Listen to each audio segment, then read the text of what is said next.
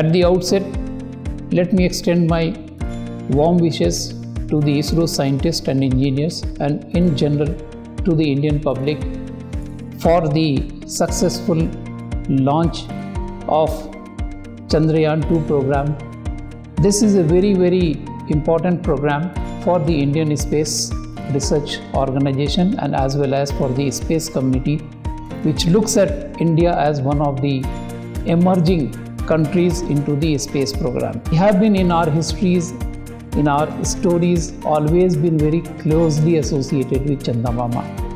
And today we are very proud that ISRO has taken the second launch to our beloved Chandrayaan for landing a lander there and taking a rover out to explore the various structures and the chemical composition and what unexplored areas of Chandrayaan is there, which is on the southern pole. It is very important for us, all of us, to get associated, contribute in the best way and make sure that this program goes in a very, very successful launch.